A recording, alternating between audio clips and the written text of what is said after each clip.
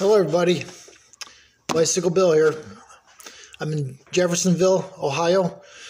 A fellow named Robert I met on the bicycle trail. He's kindness went out of the way to make sure I get a trailer built. He's seen my disability, how I comprehend, but I still do things.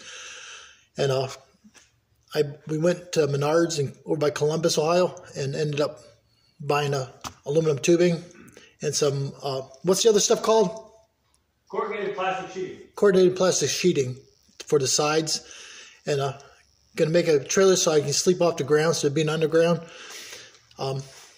So the $157 that was donated from the people that helped me out, this is what I spent it on to keep my wheels turning.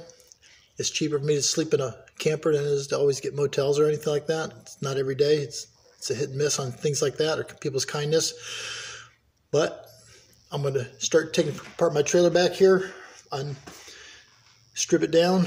And we got the new pieces sitting right over here.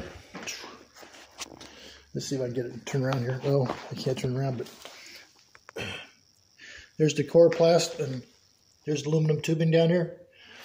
I thought I would just show you exactly what I just spent it on. I'll start tearing apart and hopefully everybody else will like it and they'll recognize me that much more and let people know about brain injury awareness a lot more common than people know.